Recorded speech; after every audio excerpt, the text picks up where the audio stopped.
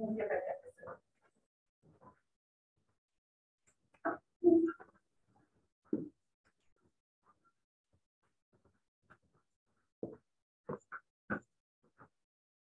Okay, so we're going to talk about Congress today. The first thing is congressional approval. If you look over the past, let's say 40 years, I think it's 50 years I have up here, right? Congressional approval has never been particularly great, okay? We see some highs in the late 90s, and we see a spike in 02. What's a congressional approval spike in 02? 9/11, right? Any sort of rally around the flag, any sort of consolidation of this idea that the government's doing a good job is all going to be kind of centered around that 9/11 attack. And so, but as you can see, it's still not great. It got down to a low of 9, right? We went into the midterms with it at around 20 to 25, okay?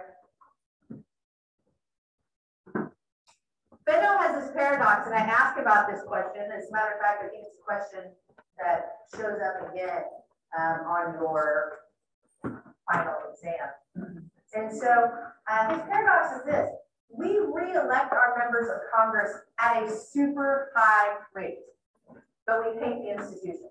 So what's going on? Well, a few things. Service to the district and state. I don't think I've told you guys this, but in April, I had a little bit of an IRS problem. I filed my taxes in late March, and I got back a rejection about 3 days before taxes are due saying, oh, we're not going to accept your tax filing. And I was like, what? This has never happened before. This is very upsetting. And it had to do with the fact that I had had foster children for all of 2021 and for about half of 2020. And these foster children, there are 4 of them, I claimed on my taxes for 2021, not for 2020, because I only had them for 4 months, 4.5 months of 2020. So that's not enough, and that would be illegal, right? But as it turns out, their biological parents, who had also had them for 4.5 months, had claimed them in 2020 and also claimed them in 2021, which meant that because they filed their taxes first, they got the child tax credits for 4 children they had not had their home for, at that point, 19 months, right? So that meant that I had to go through this whole process. I had to do an appeals process. I had to do all sorts of things that I was, just so you know, very anxious. I do not do well with individual paperwork. I'm more of a big idea kind of person. That's what I do well at, right? And so details sometimes slip past me and I don't enjoy it. And I had filed these taxes, so I'd already spent the time doing the details. And the thought of doing it again was not a thought I would enjoy, right? And my husband says, hey, let's take this to Tom Cole. And I say, yeah, take it to his office, right? Tom Cole is the representative for our district in the state of Oklahoma. They said, this is what you need to do, and we will follow the process and try to fast track it. As it turns out, fast tracking turned out to be September 30th. So that was not particularly fast. Nonetheless, Tom Cole's office was super helpful, providing a service specifically to someone in his constituency, to his district and state. That is a service, right? If your grandmother doesn't get her Social Security check, she should talk to the representative. If there's a problem filing something on your student loans, you should talk to your representative, okay? This service means that people feel closely connected to their representative. Whether they like Congress or not, it means they have strong, warm feelings for this person. Communication with constituents. They send out what's called franked mail. The great thing about being a member of Congress is that you can send out all the mail you want and you don't have to pay for it. It's franked. It's paid for as part of the communication you're doing with your constituents. If you use it well, then your constituents feel like you care about them because you receive They receive letters from you, right? Communication is important. That personal bond I was talking about, you know, we shook hands once. I actually worked for Tom Cole whenever he ran he has a polling firm in the state of Oklahoma. It's Cole, Hargrave, Snodgrass, and Associates, right? It's him. I worked for that whenever I was in college 1,000 years ago, right? And so I know him. I've had a conversation with him. I have a personal bond. High visibility. We see our member of Congress on local news. They show up to high school football games or college football games. They show up to parades. They appear whenever a new road is being opened. They have high visibility. And then finally, they do this thing that in political science terms, we call advertising, credit claiming, and positioning, okay? When they do something that is good for the district, they advertise it, right? Hey, look, that Lindsay Street extension, that's because of what I did. Hey, look, because of this, this is what I did. And even if all they did was vote on it, or, for example, lots and lots of representatives are claiming, and governors are claiming that they did this thing in terms of getting money into their districts from the Inflation Reduction Act or the Infrastructure Act, when in fact they actually voted against it. But they're like, here comes the money, thanks to Congress, right? Yes, thanks to Congress, not thanks to you personally, but constituents don't know that. And they don't look into it. They advertise it and they claim credit. I voted for it, okay? I co-sponsored it. They're gonna advertise, they're gonna credit claim, and then they're gonna position themselves. And positioning is something important.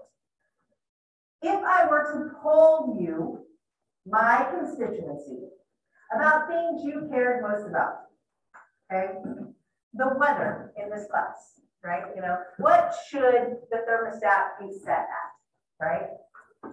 If I were to ask you about the chairs, do you like the fact that the chairs swivel, or would you rather they weren't attached and pulled out?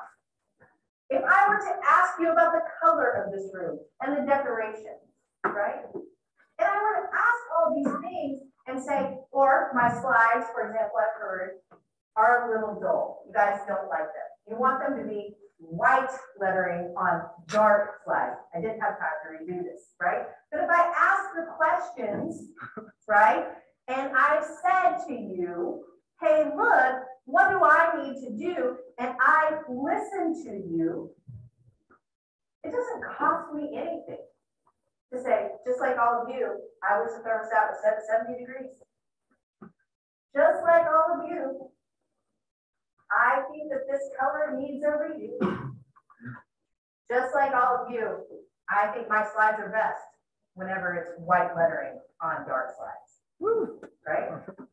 So when we talk about this, that means that I am reading the room, and on things that I agree with you or I don't care about, I position myself in a way that reflects what you want. Okay? So people like their representatives. Okay? But they have a problem with Congress. Because they have seen Congress as being ineffectual at answering the nation's problems. They are concerned about the policy process. And I'll tell you, they're concerned that it's not open and fair, but I will also tell you that, believe me, it's very, very open, okay? Which is actually why people don't like it. We'll get to that in a second. How effective it is. If you are elected, everything should change tomorrow, right? And it doesn't. And that gets really frustrating to people. And then finally, you can't really bond. It's an institution. It's a building. There's not a face. And not all of you were set in front of congressional hearings at age 3 by your father and told, this is a good thing. This is democracy, right? Like I was. I thought that institutional bonding was a normal thing, right?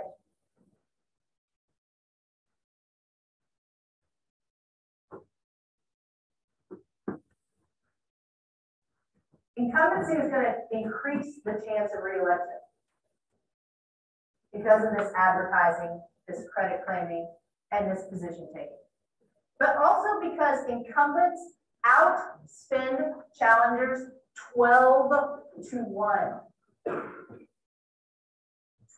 to 1.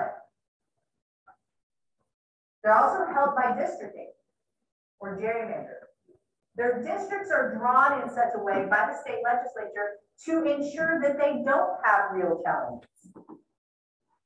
Okay? So they're going to outspend.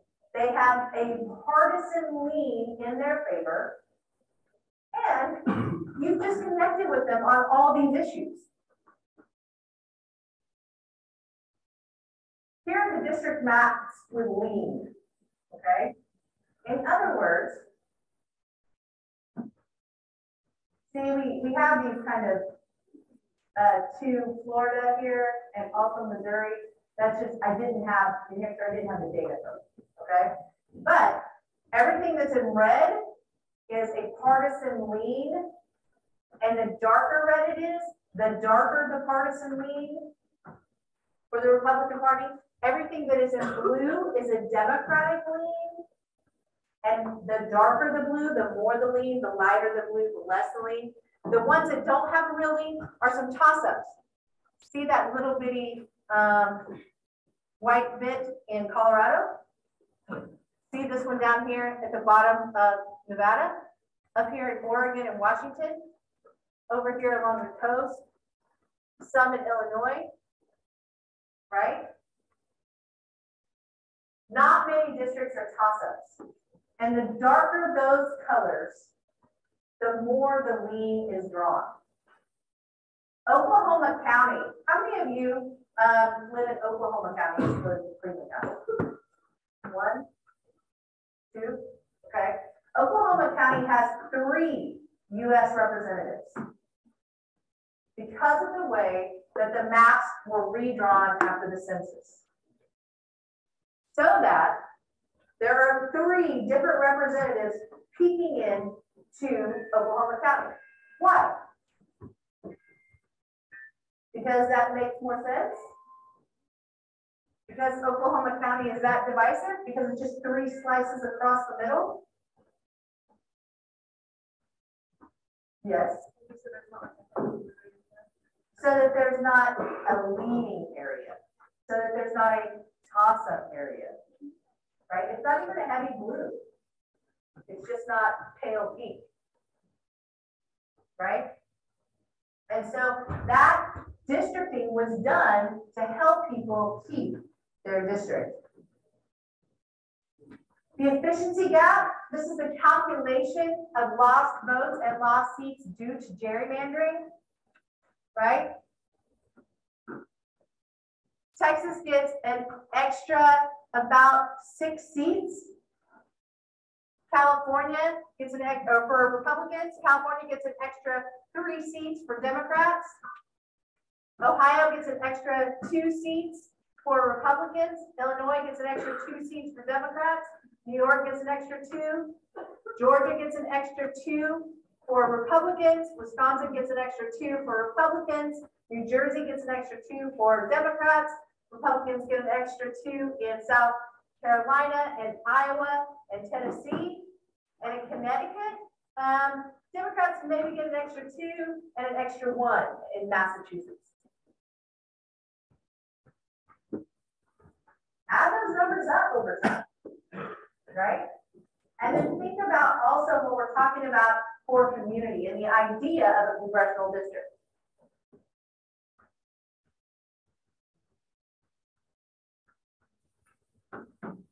Now, when we talk about members of Congress, you should first understand this.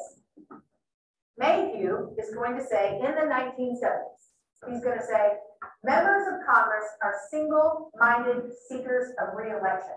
In other words, they do not care about anything except what? Getting re-elected, And so they will do whatever it takes for that to happen. Now, Feno, again, we have Feno's paradox. We're going to talk a lot about Feno. Feno is a name you should know, all right? Because he's going to come back in another second too, 3 times, right? And not just because he's a nice guy, but also because he did the most work in this area. He says, yes, re-election is definitely a goal, but they have other goals too. One is good public policy. Now, I need for you guys to listen to me for a second, okay? Good public policy. Whenever I say this, whenever I say, yeah, that's good public policy, I'm not saying it is good in that I agree with it. It is not good that you agree with it. It is not morally good. It is not ethically good. What I'm saying is it is substantive, right? And this is what I believe as a member of Congress is good public policy. Okay? So substantive, and the member of Congress believes it to be the best public policy. Okay? Not necessarily me, not necessarily you. Okay? The third is power in the body. We have members of Congress who see their route to power and representation through their power in the body. So, for example, the highest serving person from the state of Oklahoma is, ever in history? Carl Albert, Speaker of the House, right? Because that puts him third in line to the presidency, but also the Speaker is the most, actually the second most highly elected official, right? There's the president and the vice president because that's tied together, okay? But the Speaker of the House is elected by members of Congress. Quick question, does the Speaker of the House have to be a member of Congress? No, right? And that'll come up in a little bit. Think about Liz Cheney in this particular year, okay? The Speaker of the House does not have to be a member of the House. House incumbents almost always win, over 90% of the time. And they win with more than 60% of the votes. That's a big deal. Senate members also win most of the time, but it's usually in much closer margins. States are more difficult to gerrymander.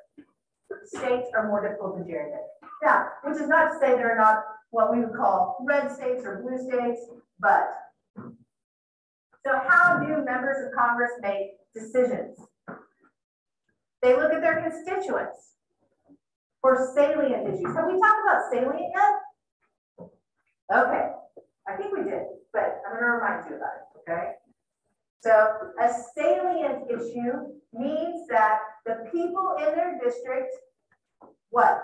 Number one, know about it, and number two, care about it, right? They know about it and they care about it. So, you guys ready? Okay. How many of you have an opinion about abortion? Raise your hand. That's a salient issue.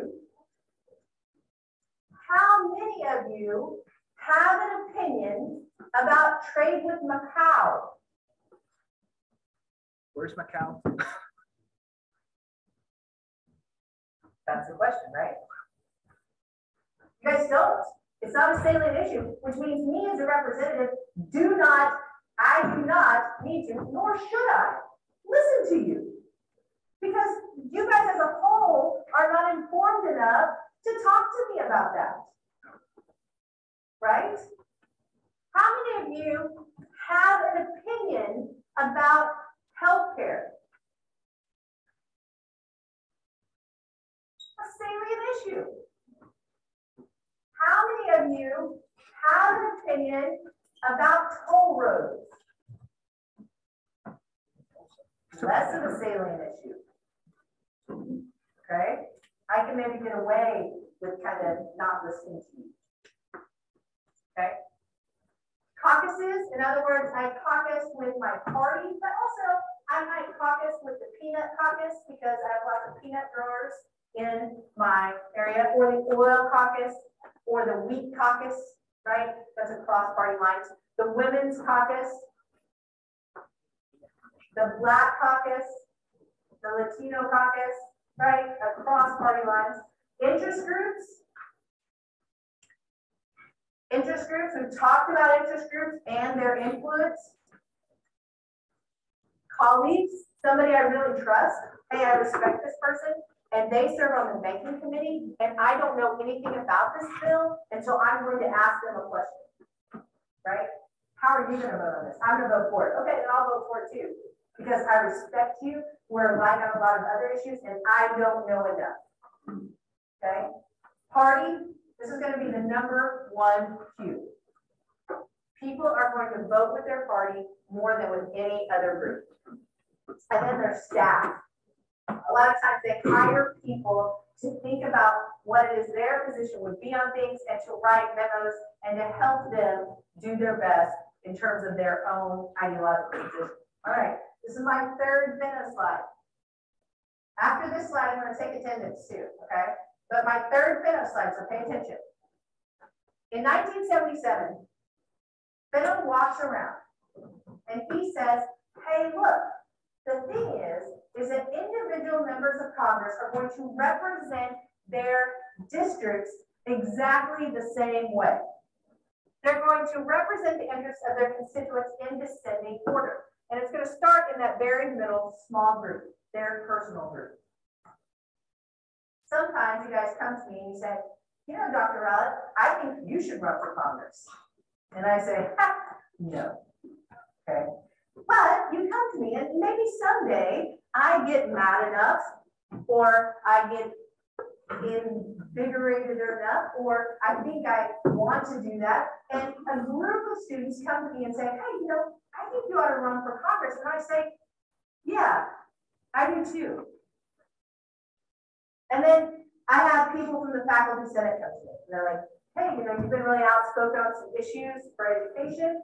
I think you should run for Congress. And I say, you know what? I've been thinking about it.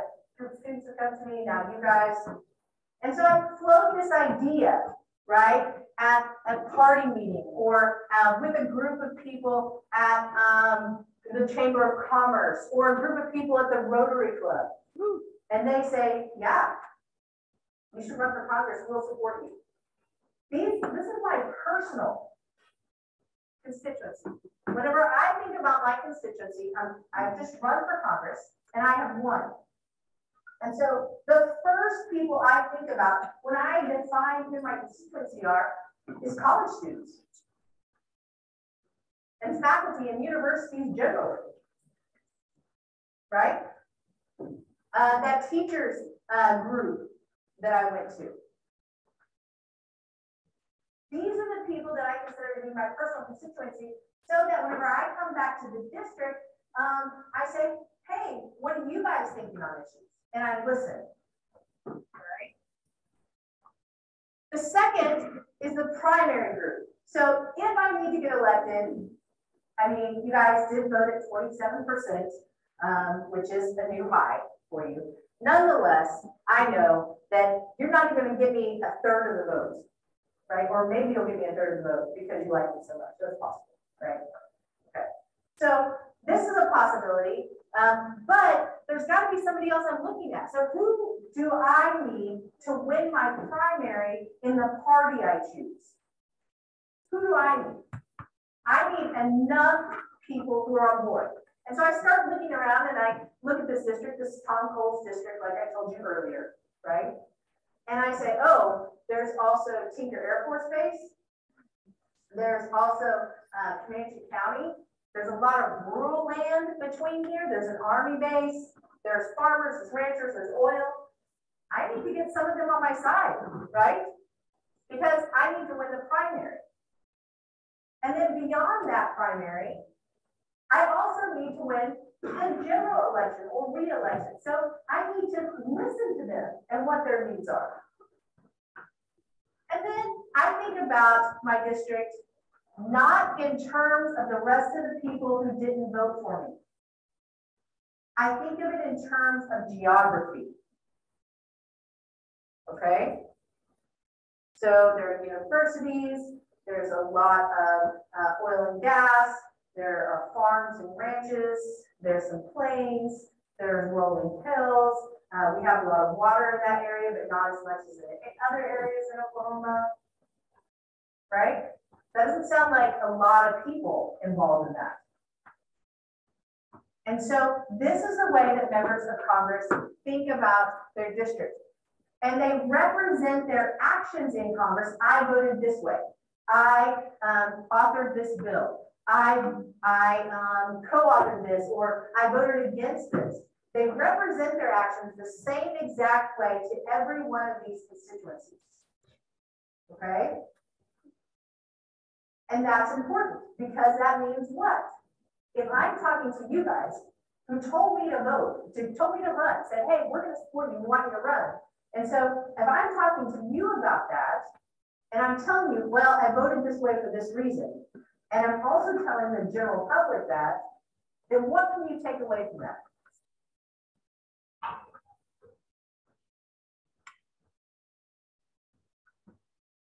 What can you take away from that?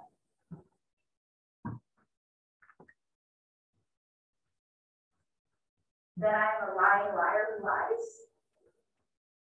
Or perhaps that I'm being consistent and truthful, right? This is genuinely why I voted this way, right? This is what I did. If I am representing it the same way to all these groups, then I'm telling the people I feel closest to the same thing that I'm telling people that I don't care about because they're never going to vote about what I did.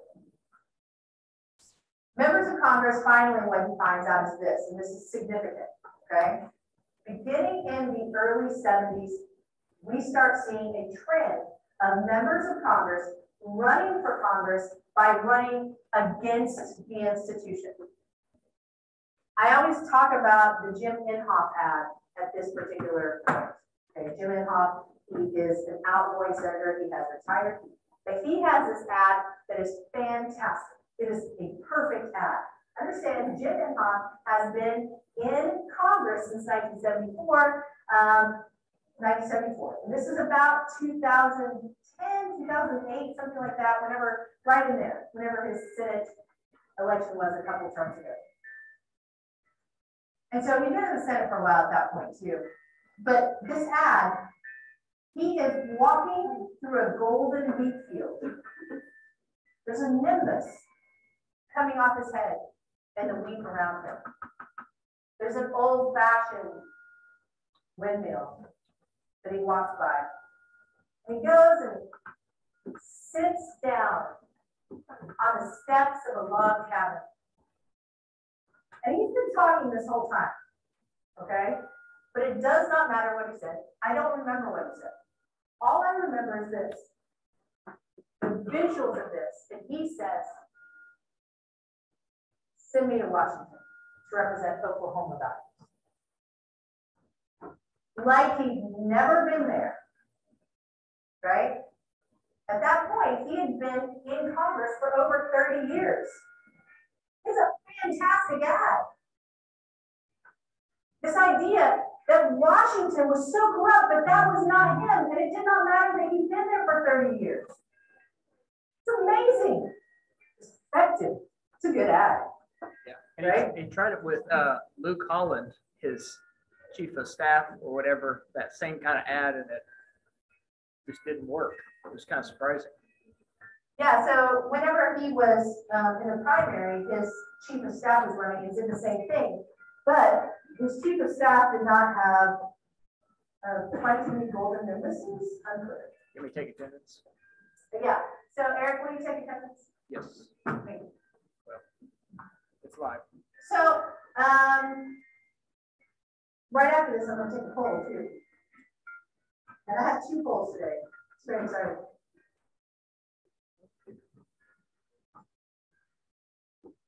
So while you guys are taking attendance, I want to remind you of 2 things. Your topic for your How to Save the World problem is due on Friday. okay? I have gotten a few emails saying, hey, what about this? To which I said, that sounds good. Or that sounds a little broad, bring it in, right? The economy, a little broad, okay? When we talk about things like that, think about that, focus in your topic, the topic, or the topic that we do. And then also for Friday, you need to read the 2 readings that are up under module 12 for this week, okay? Because number 1, they will be on the exam. Number 2, you'll need them for your lab, okay? Number 1, on the exam. Number 2, you'll need them for your lab, all right? And then something about that just went out of my head. All right. They're on the final exam too. Yeah, I said the exam, right? Okay, I said the exam, and I said you need them for lab. There's something else about that. It's gonna come back to me.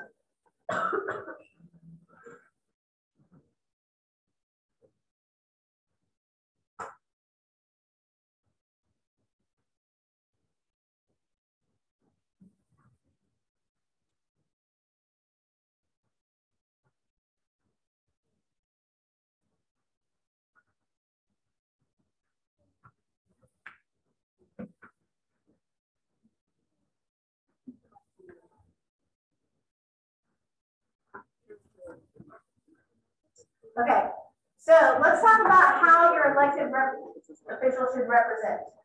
The first option is as a trustee. Representatives are elected to use their own best judgment. Okay, so if we elect representatives to use their own best judgment, what are we saying if that's what we prefer? If I am elected, if you elect me to go serve in Congress for you, and you want me to use my own best judgment, why? Why do you want me to do that? Because you trust me, specifically, all right? What else? Because that's number 1, yeah?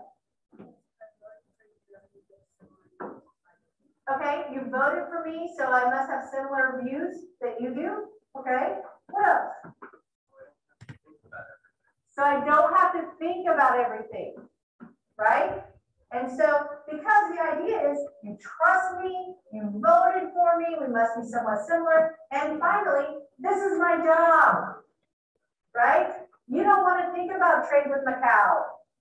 You don't want to think about it, right?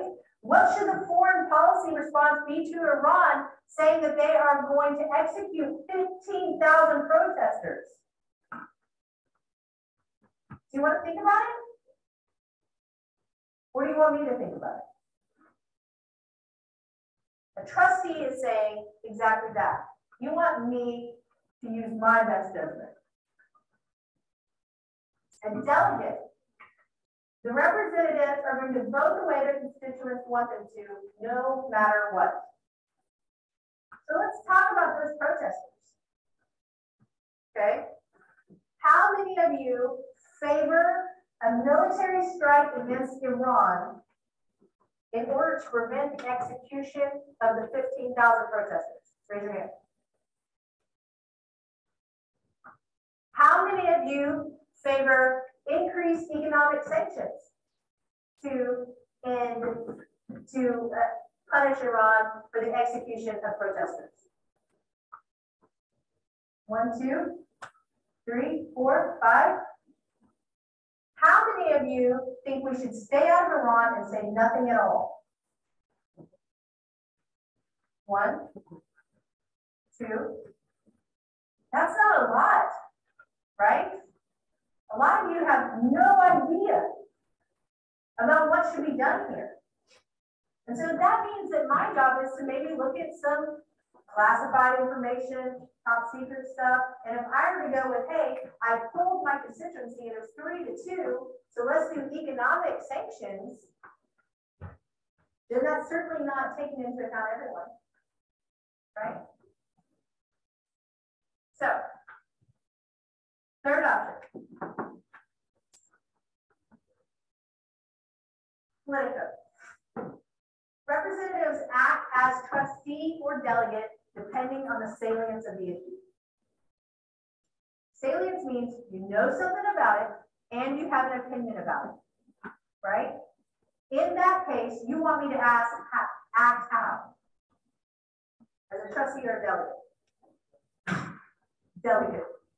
You want me to behave as a delegate, okay? If you know what it is and you have an opinion about it, as a whole, if it's salient, then you want me to act as a delegate. But if you don't, you want me to act as a trustee. That's a politico, okay? So here's your quick poll, poll number 1 of the day.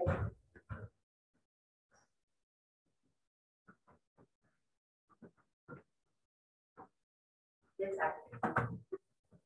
All right, which one do you want?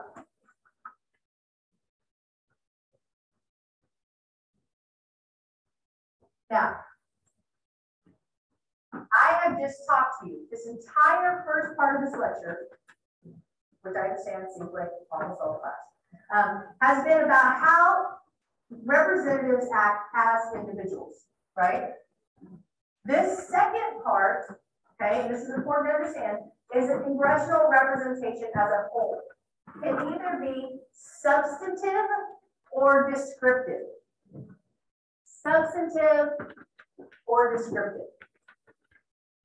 Substantive means essentially this: the majority of the policies, the majority of the time, reflect what the majority of the people want. Pickens looks at Congress in 1968 and she says, yeah, this is how Congress behaves. The majority of people, the majority of time, Congress behaves in a way, passes laws the way the majority of the people want them to act. Descriptive representation means this: that Congress as a whole, the body of Congress, looks like we the people. Okay, in terms of politically relevant characteristics. So what's politically relevant? What are politically relevant characteristics? Any guesses?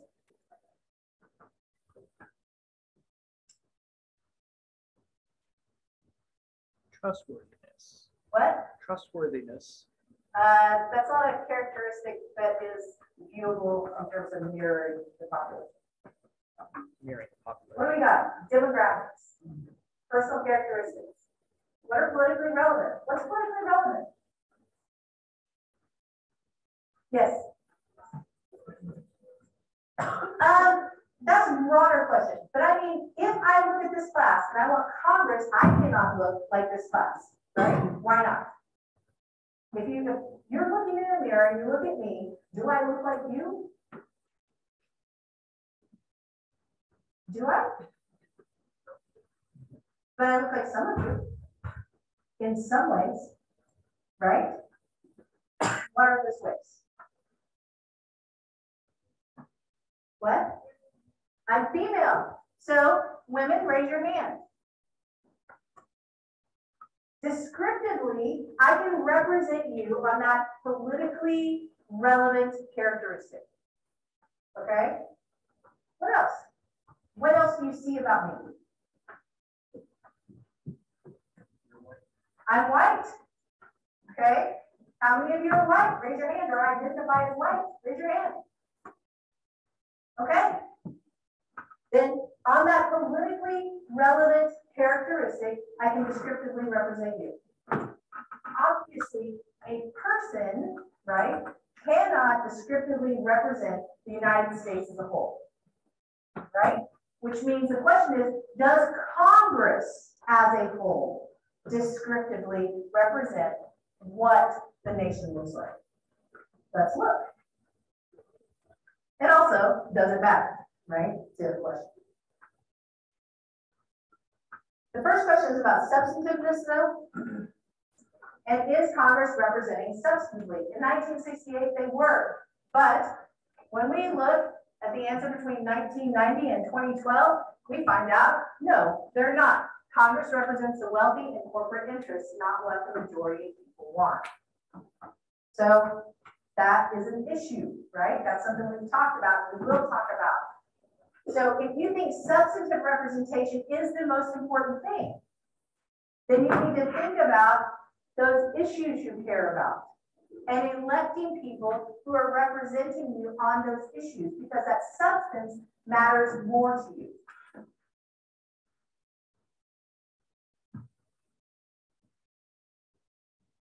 In terms of descriptive representation, members of Congress are more likely to be male. They're older, they're better educated. 96% of members of Congress right now have a college degree. Okay? They're more likely to be white, and they're more likely to be very wealthy. Why does it matter? The main reason is agenda setting. When we talk about this, I always give this particular example. It's of a Nevada elected House of Representatives member in the 1970s. She's female. She owns a giant ranch. She's a Republican. And she goes to the bank and says, hey, I would like to expand my ranch. This is my paperwork. This is what I've got. And so I want to put up what I already have against expanding the ranch, right? And the bank says, hey, everything looks great here. We would love to give you a loan. Just bring your husband in. She says, I'm a widow. He's like, do you have like a brother or father or something that could represent you? The bank would not give her a loan and could refuse her because she was female. She ran for Congress, was elected. The very first thing what she did was sponsor an equity in banking that said, hey, you cannot discriminate against someone in giving loans on the basis of their sex alone. Congress, which was overwhelmingly male, passes it like that. The difference was, because it was overwhelmingly male, they never had that experience. Right? So when you talk about agenda setting, you're talking about things that you have experienced yourself. It also makes a difference in terms of committee activity. Women and men behave differently in committee. People of color bring different experiences. People who come from poverty bring different experiences. They've seen things differently. And the other reason it matters is this. If you look at government and it doesn't look like you at all, if you cannot find people in government that look like you, then government is them. It's not us. If you cannot connect with the people in government, if you do not see yourself, then the efficacy of the people breaks down. Efficacy means the connectedness between people and government. It means lots of things, just so you know. So if you look it up on the internet, you won't necessarily come up with that definition. So I'm telling you, this is the political science definition of this. Efficacy means this: connectedness between people and government. The degree to which people are connected to their government. So let's look at women in Congress really quickly. This is the last Congress, not the most recent numbers, because we don't have them yet. But as you can see, the number of women in Congress has been increasing. The blue is Democratic women, the red is Republican women. Women make up, of the last Congress, about 27% of Congress. So that's equal to the amount of women in the population, correct? No. That's about half, right? So women are very underrepresented in Congress. Okay, they're at half. This is a growing racial and ethnic diversity in Congress.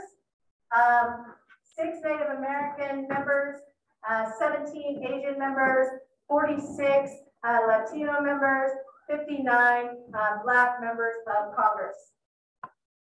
All right. Now, that means, let's take the Black Caucus, that's about 11%.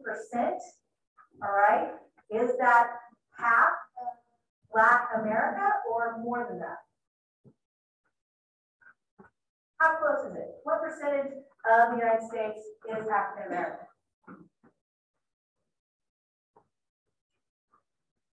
Huh? About 13. So 11% to 13%, pretty close to descriptive representation? Yeah, actually it is. All right. The Latino numbers are lower, right? And so it's going to be at about 9 to 10%, 9%, I think, as opposed to 14% in the population. Okay. Asian members are lower as well, but it is pretty close to their numbers in the population. It's like 4 to 6.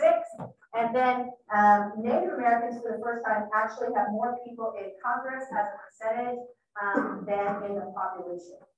Right? That just happened. Younger generation is going to make up an increasing share of the U.S. Congress. That's you guys. Do you think that that is a politically relevant characteristic? I mean, we can look at the vote returns from this past week and say, hey, look, younger people voted differently than older people did. So it's politically relevant. Women vote differently than men do, etc. It's politically relevant. So we're going to see increases there. We're going to see the same thing here. Changes in religious makeup of the U.S. Congress. It's about 88% Christian in the U.S. Congress. The population is about 70 to 75%.